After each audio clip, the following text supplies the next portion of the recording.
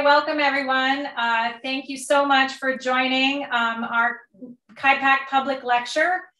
We've been quiet for a while, but we're resuming online only today, but soon to be in hybrid. My name is Risa Wexler. I'm the director of the Cobley Institute for Particle Astrophysics and Cosmology at Stanford and SLAC, and we're really happy to restart this series of public lectures. Today's speaker is a really special guest, Susan Clark. Susan is our newest faculty member at Stanford. She's an assistant professor of physics. She's an astrophysicist whose primary research is focused on cosmic magnetic fields, magnetohydrodynamics, and the interstellar medium. So lots of big words, but you're going to learn a lot about what those all mean today if you've never heard those words before. Most of you probably do know about magnetism. Susan and her group work on these topics with a combination of observations in a variety of wavelengths, simulations, and theory.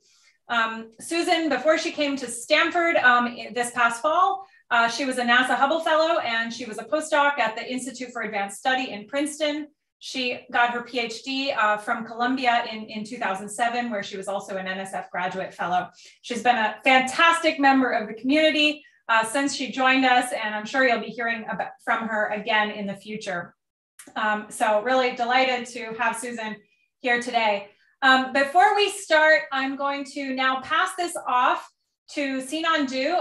Sinan is our new Outreach and Engagement Manager at KIPAC, and she is really going to be spearheading a lot of our initiatives. We're thrilled to have her on board at KIPAC as well. So welcome, Sinan, and I'll pass it off to you. Thank you very much, Risa. And hello, everyone. My name is Sinan Du, and I am very excited to be joining this amazing team at KIPAC. And I'm sure I will be seeing all of you for many times in the future as we're rolling out more outreach events and programs. So just wait to hear from us in the near future. For today's event, this is the way that we're going to do it. Aside from Susan being the main speaker, we're also going to have a few chat moderators who are all subject matter experts to be managing the YouTube live chat, which you can see on the right-hand side. So now, well, before we go into that, I will also introduce Dan, well, to reintroduce Dan. Many of you already know Dan. He has been amazing hosting all the past public lectures. Dan, you want to say a few words? Thank you, Sinan. Just to say, it's wonderful to be back with our Discover Our Universe series. It's great to see our regular guests, and to our new guests, welcome. Thank you, Dan. Great, and now I am going to let the chat moderators to introduce themselves. George? Hi, I'm a physics PhD student at Stanford. I work with Susan on studying the interplay between dust and magnetic field in our galaxy and how it affects our measurements of the cosmic microwave background. I'm glad to be here, and I hope you enjoy our event. Thank you, George. And next up, we have Rob. Hi all, I'm Rob Cameron. I'm a staff scientist at the SLAC National Accelerator Lab. I am working in astronomy and astro and some particle astrophysics, and I'll be hopefully able to answer any questions you throw at me, maybe. Thanks, Rob. And last but not least, Ari. Hi, I'm Ari. I'm a postdoctoral scholar at Stanford, and I spend most of my time building specialized radio telescopes to study the cosmic microwave background. Very cool. Thank you. So if you have any questions during the talk, feel free to directly put them into the chat, or even those are comments, you're more than welcome to put those in the chat. Most of the questions will be answered by the chat moderators while they come in. Some of those will be saved for Susan to answer at the very end. And since we have a relatively large group today, we kindly ask you to be respectful to each other. And without further ado, let's get started. Susan, take it away.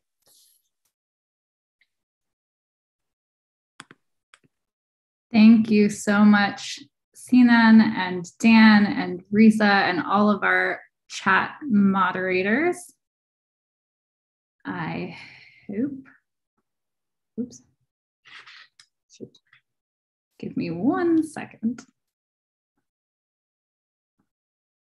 I hope that you can now see my screen. Yes, okay. I'm so delighted to be here to kick off our talk series for 2022 and to tell you today about one of my absolute favorite topics to ponder and to study and to talk to other people about. And that is cosmic magnetism, magnetic fields within and beyond our galaxy. And my plan for you today is for us to go on a bit of a whirlwind tour of magnetic fields in our galaxy and beyond. And we'll start right here on Earth, where magnetism has really fascinated humans for thousands of years. I was looking into the history of magnetism a little bit to put together this talk, and at least as far back as the 4th century BC, Chinese scholars were writing about the ability of some magnetic rocks to move iron. And I love this quote from Aristotle that the lodestone, a type of magnetic rock, has a soul because it moves iron. So for thousands of years, humans have been thinking about and being curious about magnetic fields. And these days, we don't talk about the souls of rocks so much as we use the language of physics. We talk about magnetic fields as describing the influence that acts on moving charged particles or currents or chunks of magnetic material like this paperclip. And so today we're really continuing in this tradition of thinking and wondering about magnetic fields, but we're going to take that curiosity off this Earth and out into space. So the Earth, as you're probably aware, has its own planet scale magnetic field. So this is a virtual talk. We may not all be in the same room right now, but we're all sitting in the magnetic field of the Earth. The Earth's magnetic field is generated and sustained by electric currents from the motion of the liquid metal in the core of our planet and the rotation of the Earth. And these generate this planetary magnetic field that's visualized here by this artist's impression. This is not something that is easy to take a picture of, so we have an artist's depiction of what it looks like. But this is the magnetic field that gently turns the needle on your compass to point toward the magnetic pole, to point north. And that is, of course, extremely useful if you are, for example, lost in the woods. But the Earth's magnetic field is actually more helpful to us on a daily basis than we might all generally appreciate. So another thing that the Earth's magnetic field is doing for all of us right now is keeping us alive by deflecting particles from the solar wind. So as you know, the Earth orbits our nearest star, the sun. The sun is constantly emitting charged particles in a stream that we call the solar wind. And this wind is really high energy radiation that if we just bathed in it directly would be extremely harmful to humans. So lucky for us, the presence of the Earth's magnetic field deflects most of these particles and keeps us safe. So we have here another artist's impression of the magnetic field of the Earth shielding us from this solar wind. And the Earth's magnetic field isn't just keeping us safe from the solar wind directly, it also keeps the solar wind from stripping away our atmosphere. So without the magnetic field to deflect it, the solar wind would surely strip away the ozone layer that protects us harmful solar radiation. And so here's a little more of a dramatic visualization of what I mean here. This is, again, an artist's rendering, but a rendering of real models of how we think the Earth's magnetic field protects us from these particles whizzing at the Earth from the sun. So in reality, these particles are ions and electrons. They're way too small to see with the human eye. But this movie is a dramatization of how the presence of the Earth's magnetic field deflects these particles and keeps us safe. And so I hope this gives you some appreciation for our place in space, not as an isolated rock, but is as part of a solar system connected magnetically to what's going on from the sun. And the activity of the solar wind is itself related to the presence of a magnetic field in the sun. So the sun and other stars have their own stellar magnetic fields that are responsible for all sorts of fascinating magnetic activity, both on short timescales and also over the length of a lifetime of a star. This is an area of very active research by solar physicists and by people who study other stars than the sun, including people here at Stanford. And so I've now shifted to showing you real data. These are observations of the sun in the extreme ultraviolet, so in a wavelength much shorter than what we can perceive with our human eyes.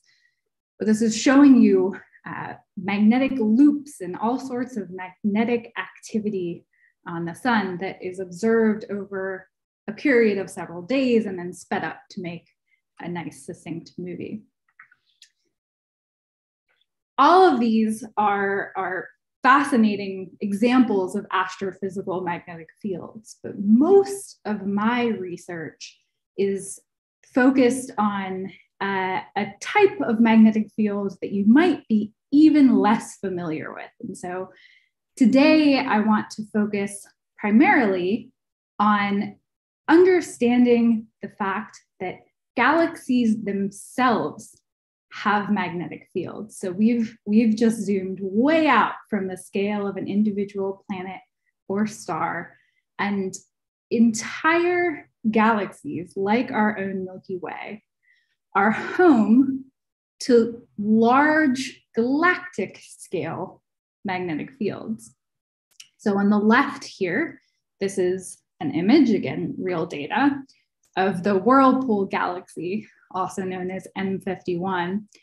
This is one of these classical grand design spiral galaxies, meaning it has these really dramatic spiral arms where a lot of ongoing star formation is taking place. And to the left is just showing you this galaxy, but on the right, we've added additional data to the image, real data, that is showing you measurements of the magnetic field of this galaxy. And we'll talk in just a bit about how it is that we can actually go about measuring magnetic fields in space.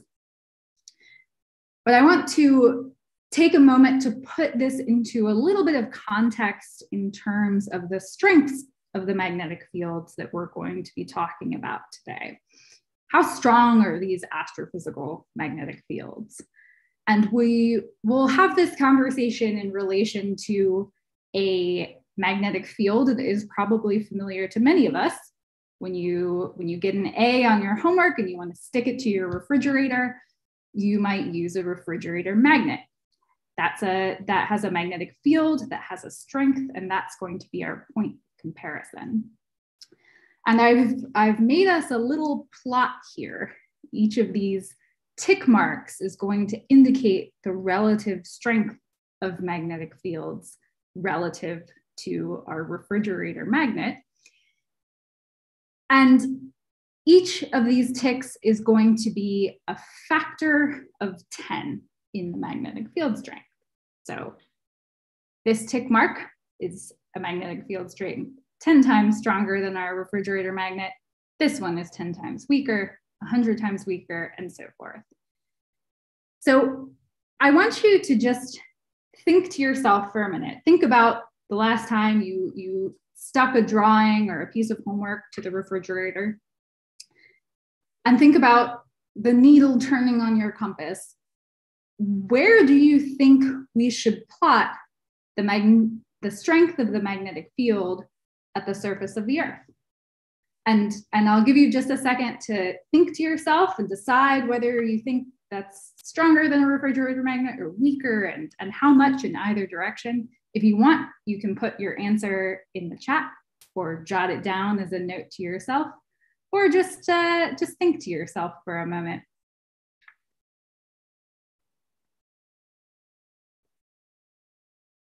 All right, we'll put this in some sort of concrete terms here. So astrophysicists tend to measure magnetic fields using a unit called Gauss, abbreviated with a capital G. And your typical run-of-the-mill refrigerator magnet is going to be about 50 or 100 Gauss. So that's going to be our point of comparison. The Earth's magnetic field at the surface is only about half a Gauss, so about 100 times weaker than your typical fridge magnet. That means that the thing that sticks your homework to the refrigerator is 100 times stronger than the magnetic field that we're sitting in here on the surface of the Earth. Now, when we start talking about interstellar magnetic fields, the magnetic field of our galaxy, we have to stretch our plot a bit to the left here, because the strength of the galactic magnetic field, which we have measured, nearby to the sun, so at the location in the galaxy where the sun is on the order of microgauss. So a million times weaker than the magnetic fields that we're talking about on the surface of the Earth that we are familiar with in our everyday. This is not even scratching the surface of the full range of magnetic field strengths that we can talk about when we think about astrophysics very broadly. So for example, if I wanted to plot one of the strongest astrophysical magnetic fields we know about on this plot, I would have to stretch it a good deal to the right. Magnetars are remnant objects left over from the collapse of massive stars when they die, and they have extremely strong magnetic fields. So 10 to the 15 Gauss. You can see how many orders of magnitude we are now squeezing into our plot. And if I wanted, for example, to add the strength of the magnetic field between galaxies out in intergalactic space, I wouldn't know exactly where to plot that yet, because it's a very difficult measurement to make, but I would definitely be stretching the plot back to the left, because the magnetic field in the intergalactic medium is much weaker than the magnetic field in interstellar space. But a lot of what we will chat about here today is the magnetic field of our Milky Way galaxy. So this is the magnetic field in the interstellar space within the galaxy. This is, of course, not an image of our own Milky Way. Being inside the Milky Way, we can't get outside to take a picture. But our Milky Way galaxy is a spiral galaxy that has a flat pancake disk, much like this whirlpool galaxy. And so we can think of it as somewhat analogous. But my favorite physical system to study in the universe, and my favorite place to think about cosmic magnetism, is in what we call the interstellar medium. Astrophysicists abbreviate this ISM for short. And it is quite literally the stuff between the stars. This always struck me as kind of a funny name for the thing that I have been studying for a living. If I studied the ocean, I don't think I would go around calling it the stuff between the whales. It's sort of named for what it's not. The interstellar medium is literally everything within a galaxy, not in stars. And if that strikes you as boring, let me assure you and convince you that it's not, because there's quite a bit inside galaxies that is not in stars. The interstellar medium is gas, it's dust, as we'll see in a minute, has energetic particles, cosmic rays, and of course, magnetic fields. And the interstellar medium is not just passively sitting around filling space.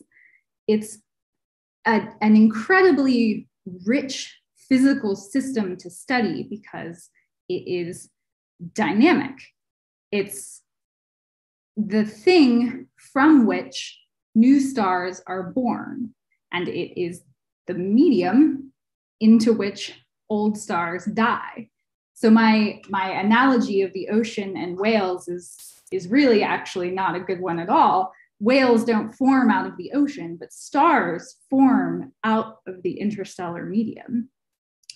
And so when we talk about the ISM, the interstellar medium, we're talking about just a huge range of physical states of matter and processes that connect that matter. Much of the volume of our Milky Way galaxy is filled with diffuse gas or plasma. This is extremely dilute relative to, for example, the air that we breathe here on Earth. In the very far reaches of the interstellar medium, you're talking about an average 1 atom per cubic centimeter. But in pockets of the interstellar medium, this gas becomes dense enough that molecules can form from the atomic gas in the interstellar medium.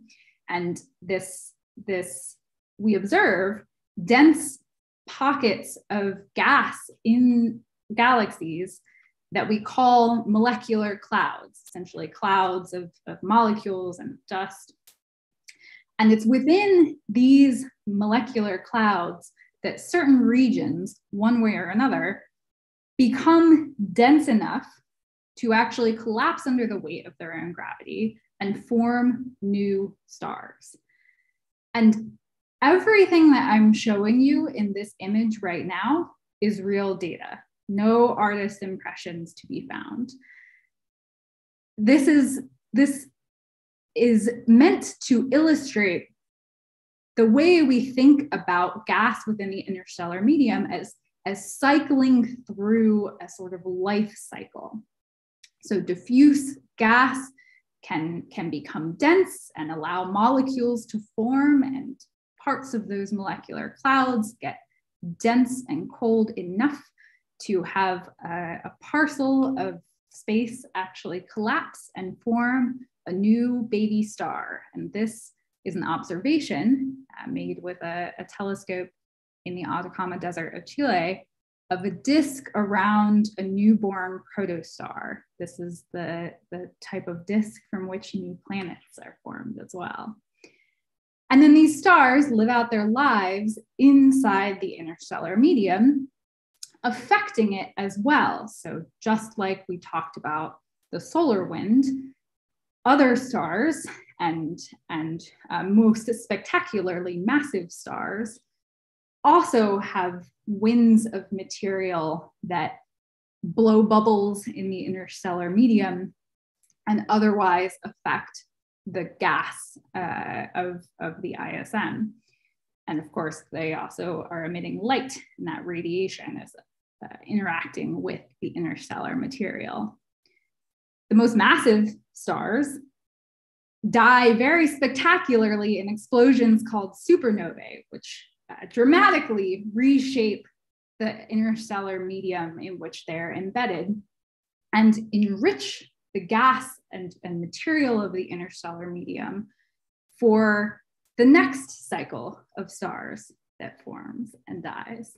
And so you can imagine that there's just an incredible complexity to the physics that is going on within the interstellar medium. But one of the enduring mysteries, one of the things that we here at Stanford and our collaborators across the world are really trying to figure out is what role magnetic fields play in all of these different processes, all of these stages within the life cycle of the interstellar medium. And to figure that out, we need some way to measure interstellar magnetic fields.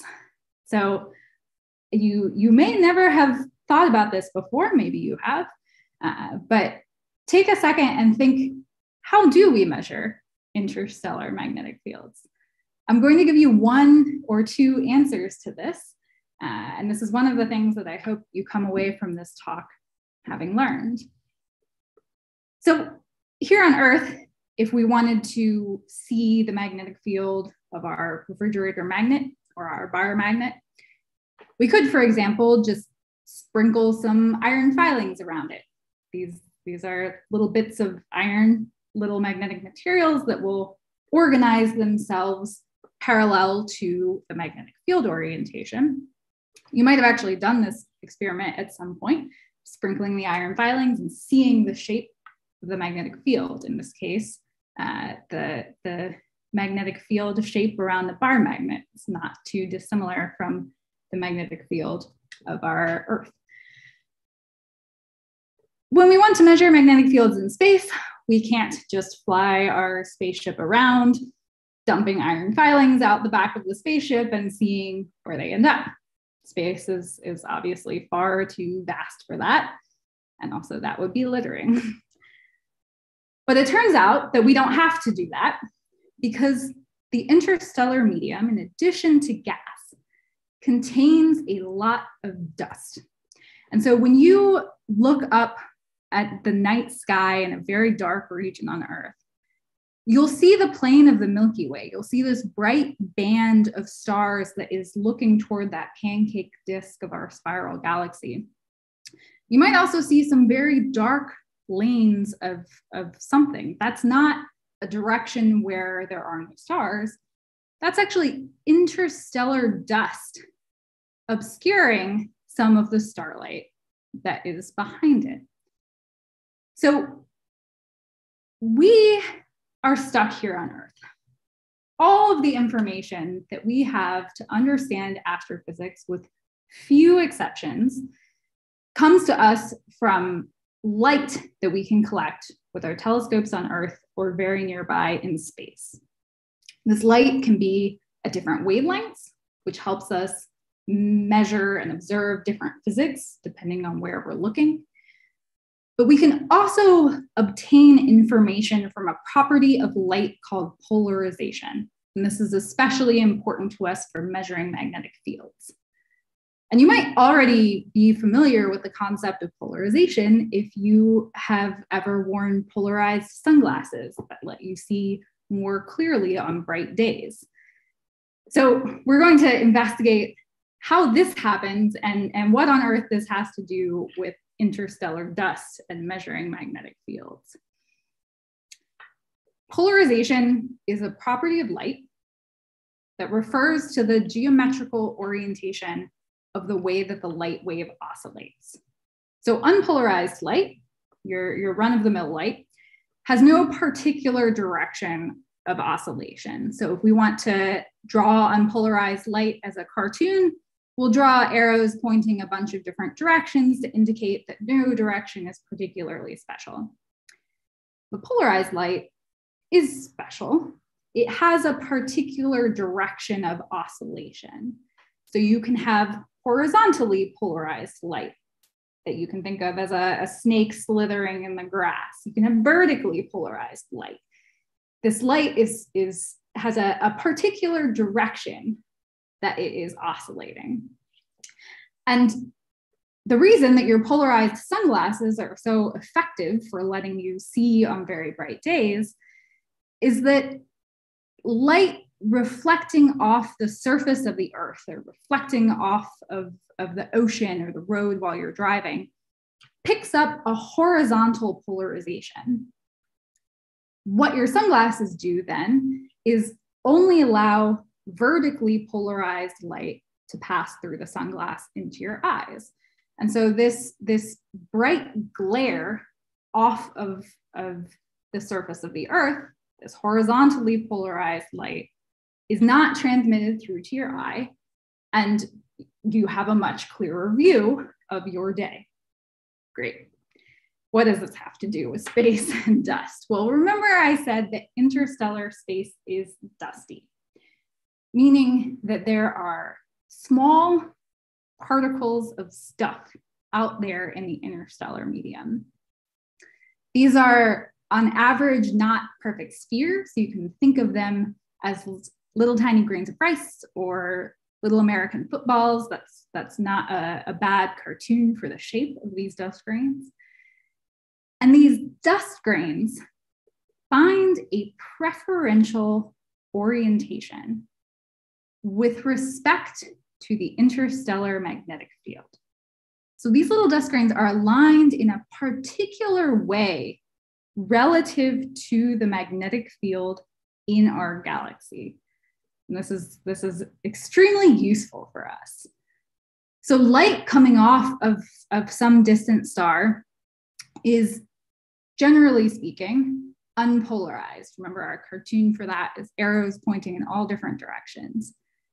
But this unpolarized starlight has to pass through a bunch of magnetically aligned dust grains on its way from the star to our telescope. And when it passes through these dust grains, because of their magnetic alignment, they absorb one component of the polarization preferentially, which means that the starlight that gets through to our telescope is actually polarized, not in a random orientation, but in an orientation parallel to the interstellar magnetic field, which means that by measuring the polarization of starlight, we are tracing the orientation of the magnetic field in the dust inside our galaxy. And we're doing it in a way pretty analogous to the way that your sunglasses help you see at a sunny day at the beach. And so this is something that we can go out and do in order to study magnetic fields in our galaxy.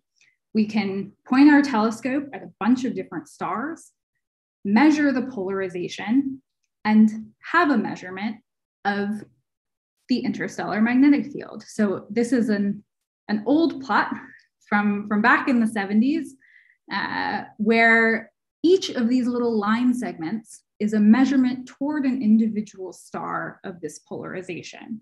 This is the pancake disk of our galaxy, where there are a bunch more stars that have been measured, and you can start to see some patterns in the magnetic field measured from this starlight polarization. This starlight polarization is actually the way that the interstellar magnetic field was discovered in the first place. And that was less than 100 years ago. So we have made extremely rapid progress from figuring out this was out there to being able to measure and study it in all sorts of different ways.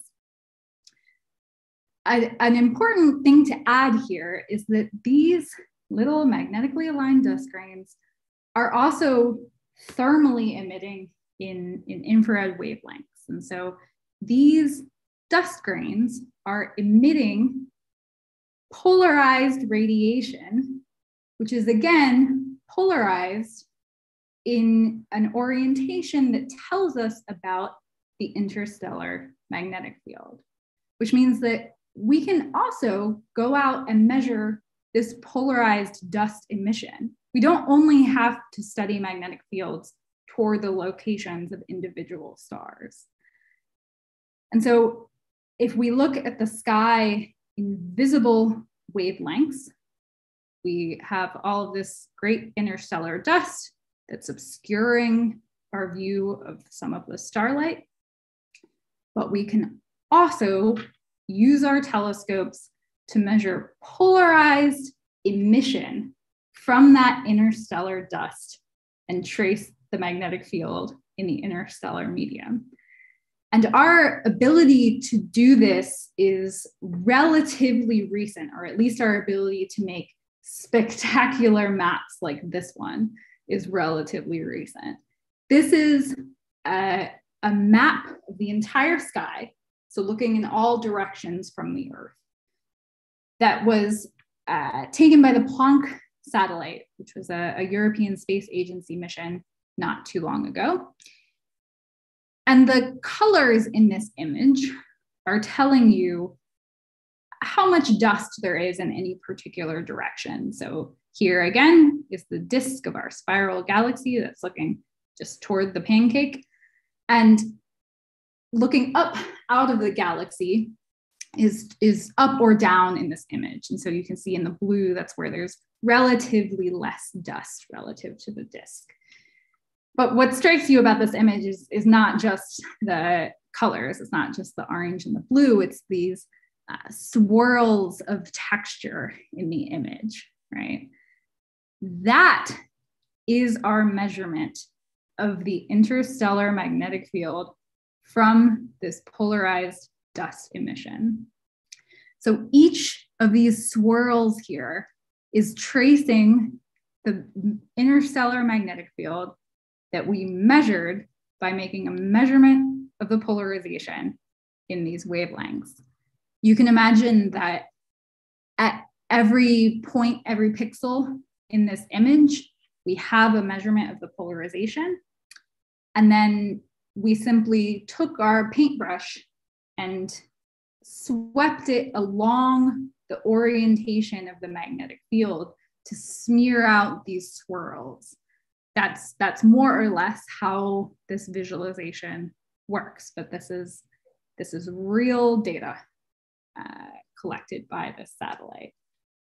And this has been just a treasure trove of data to explore and analyze and use to understand the structure of magnetic fields in the interstellar medium and how they affect all sorts of processes.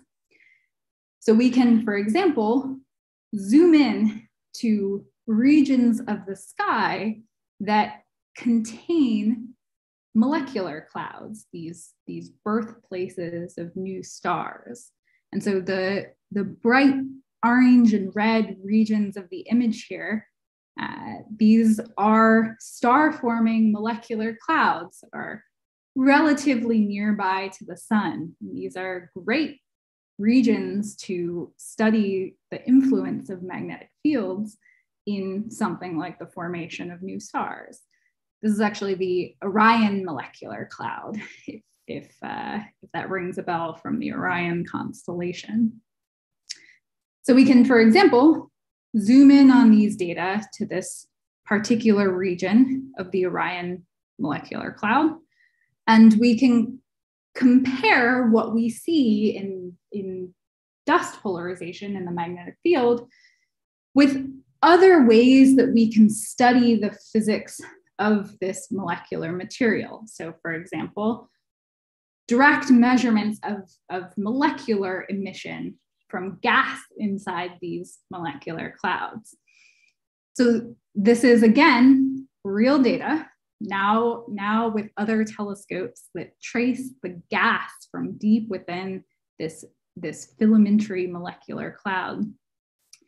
And you're seeing a bunch of zoom-ins here. Those are observations of the gas around new baby stars that are forming within this molecular cloud. This is a very active area of astrophysics research where a lot of progress has been made over the past 100 years or so, but with the really spectacular data that we are beginning to have and will continue to collect over the next decades, we can start to ask questions that before we really could only dream of having data to actually investigate. So it's become clear in very recent years that newborn stars don't just form in lumps of molecular material, but tend to form in these very elongated filamentary structures, these long tubes or filaments of gas and dust, inside of which the material can actually get dense enough to collapse and form new stars. And the new thing that we are just beginning to have the data to tackle is to ask what role magnetic fields play in this picture. So this is again, real data.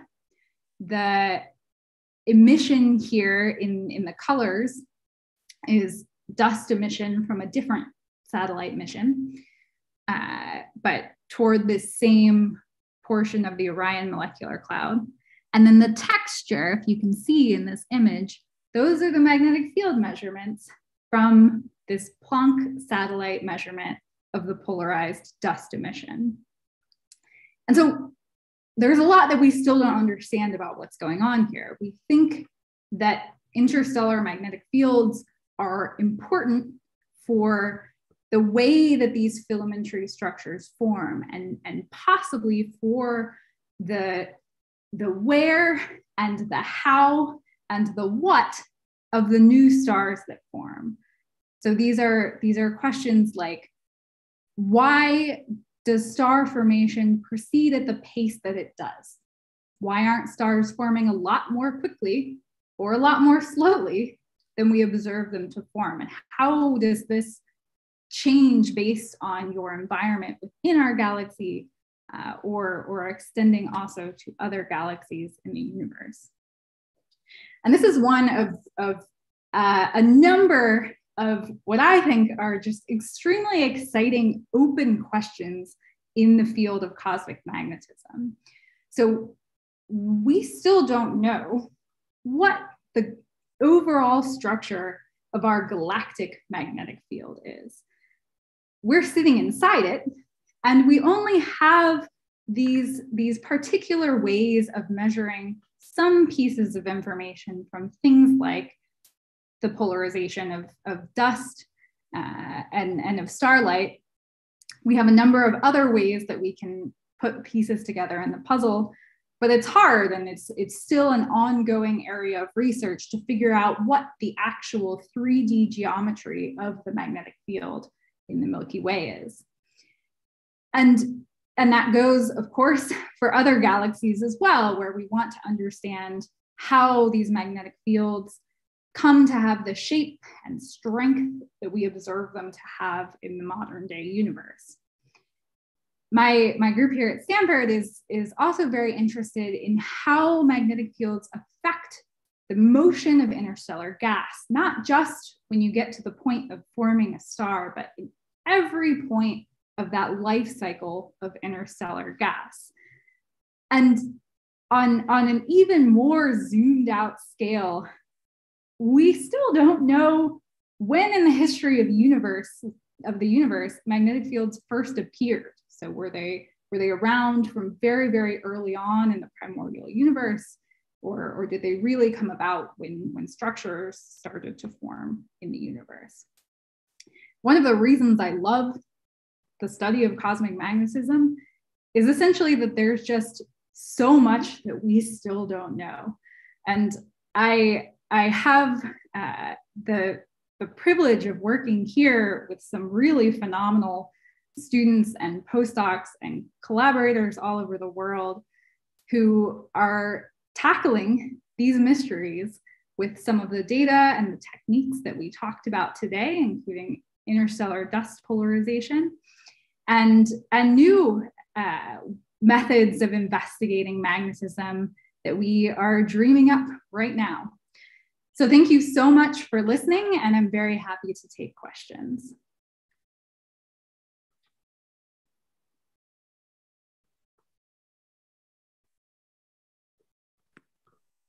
Okay, we're gonna start with questions. Susan, if you don't mind, I'm actually gonna start with one of my own questions because that was really, really interesting to see those filamentary molecular clouds. And my understanding of what you told us is actually really different from how I learned about star formation in graduate school, with the idea that you have kind of like, you know, a roughly spherical molecular cloud that somehow the stars collapse. So I wonder if you could comment on that, and are magnetic fields required for this sort of new picture of stars forming in these very filamentary molecular clouds? Yeah, that is a great question. And it's one that we're tackling right now because new information has come to light in just the last few years that has really changed that picture. So there was a very old model of the formation of stars that had a very important role for magnetic fields that was essentially supporting clouds against collapse. There's a very classical model of star formation where these spherical clouds would hang around in the interstellar medium, supported in part by pressure from magnetic fields, and they would stay that way until gas became dense enough and decoupled enough from the magnetic field deep within the interior of the cloud to allow gravitational collapse to take over and form a baby star.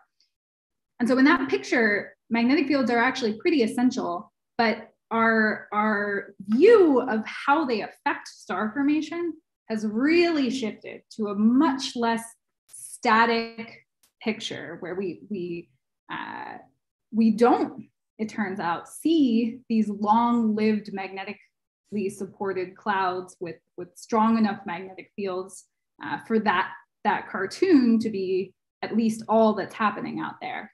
And instead, what we've realized very recently from data like I was just showing you is that the geometry of the magnetic field seems to have a special association with these dense structures that are forming stars. And so we see, for example, in the diffuse reaches of space that structures in the gas are very parallel, very aligned with the magnetic field orientation.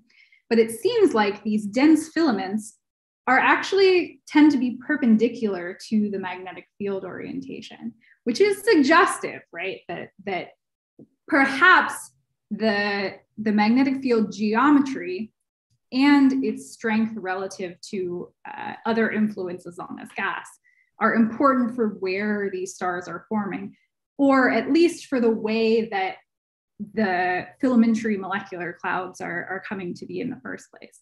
So I think we've shifted from just, are magnetic fields important, to where are they important and on what scales, and how in a physically intricate sense is this whole process taking place.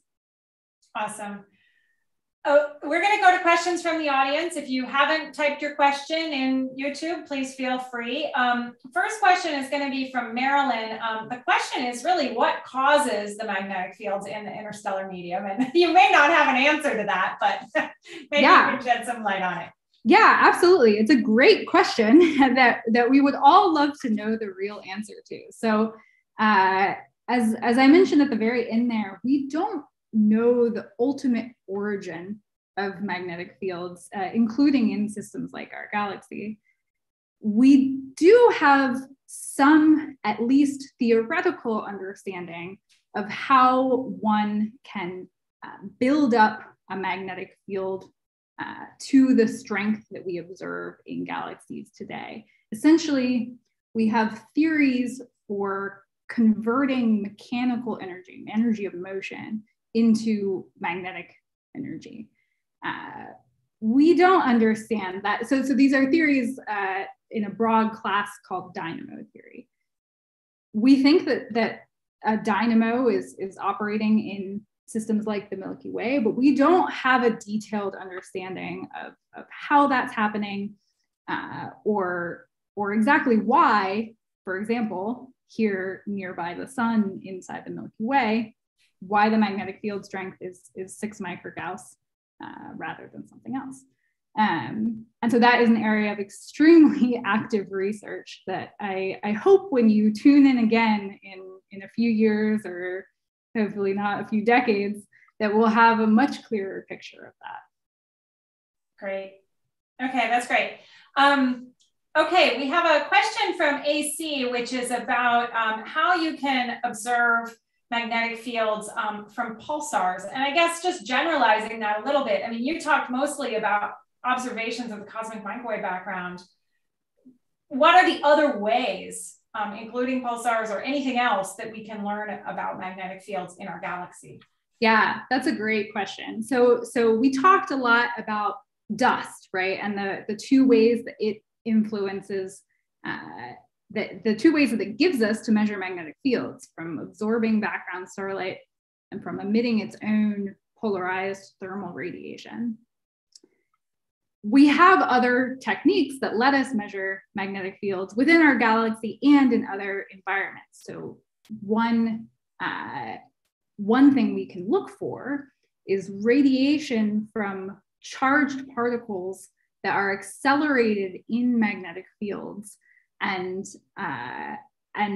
are emitting radiation at particular wavelengths or with a particular spectrum when we look at the light in multiple wavelengths, that lets us know that it's generated by this interaction between a charged particle and the magnetic field.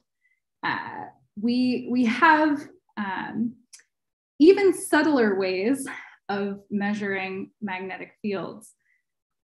One of the things that I love about astrophysics, just broadly speaking, is that it intersects so many different disciplines of not just physics, but of chemistry and of all sorts of areas of science. And inescapably, it intersects with quantum mechanics and with atomic physics and with the physics of radiation. We have another way of observing magnetic fields that is to look for photons that correspond to particular atoms or molecules that have, I'm trying to say this very simply, that emit a photon of a particular wavelength because there's a splitting in their energy levels when they're sitting inside a magnetic field. An example of this is called the Zeeman effect. And for measuring interstellar magnetic fields, it's actually very helpful, because you might have noticed that in all of this talk about what we learn from dust, we're only ever directly talking about the orientation of the magnetic field. And that's actually not a way that we can directly measure the strength of the magnetic field. This Zeeman splitting technique lets us make a direct measurement of the magnetic field strength, at least under very particular circumstances. And we are still figuring out, how we can combine information from these different wavelengths of light and different physics that produces polarized light, how we can put the pieces together in order to see the three-dimensional structure of magnetic fields in different environments. Okay, we've got lots more questions. We'll take a couple of them. Here's a question. Can you look at the curved trajectories of charged particles to estimate the magnetic fields from the cross product of velocity and magnetic field? Yeah. Maybe more generally, how do you use the trajectories of the charged particles? Yeah, okay. So we, one way to answer this is that we need to understand the structure of the magnetic field, not just for its own sake as a fascinating research topic, although of course we want to do that, but also for understanding things like the motion of charged particles that are deflected in the interstellar magnetic field, in the galactic magnetic field on very, very large scales. And so in some sense, we have a back and forth between those observations and our understanding and modeling of the galactic magnetic field, where we're trying to, again, combine different pieces of physical information to get that complete picture. This is, again, a very active area of research for a lot of us. Great. Okay, I'm going to end with a kind of a fun question. Can you comment on any connections that there might be between the interstellar medium filaments on the scales that you're thinking about and things on much, much smaller scales like strings or, you know, something like that on quantum mechanical scales? Is there any connection between those? That's a question from Judith. It's a great question, and I would say that we are figuring it out right now. We are always at the forefront of how excellent we can build our telescopes to have the clearest picture at the highest resolution of what's going on. And every time we develop a new technology, we discover something completely unexpected. So we're improving our view of this interstellar material, and our understanding of the physics is trying to keep pace.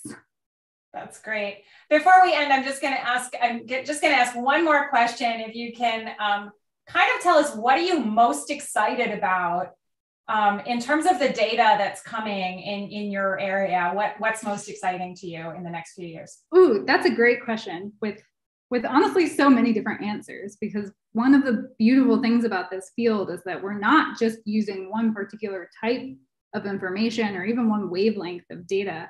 And so I am extremely excited about new radio observations that exist now or are coming online. I'm also very excited about new ways that we can measure this polarized dust emission. So the Planck mission was a satellite, but we also have ground-based telescopes, things like the Atacama Cosmology Telescope or the upcoming Simons Observatory or CMDS4, a few of which all of which are at least partly located in the Atacama Desert of Chile. And these are going to give us even higher resolution views of this polarized thermal dust emission from the galaxy from here on Earth. Awesome. All right. Well, thank you so much, Susan. That was amazing. I learned a lot, and I'm sure the whole audience did too. So thanks to everyone for joining us. And before we end, I'm going to pass it back to Sinan to make some announcements. So thanks, Susan. Thank you. Well, thank you very much, Susan. That was a fantastic talk. And I love that Q&A there. So for those of you who are still with us at this point, I would like to quickly share with you a few resources where if you want to follow us or being posted of our future events, there are several channels that you could use. Let me quickly share my screen. So first off, we have a Eventbrite. All of you must have registered to get the event URL. So you could simply follow us there. And I would also like to point to our website, which we actually have a specific page for this Discover Our Universe lecture series.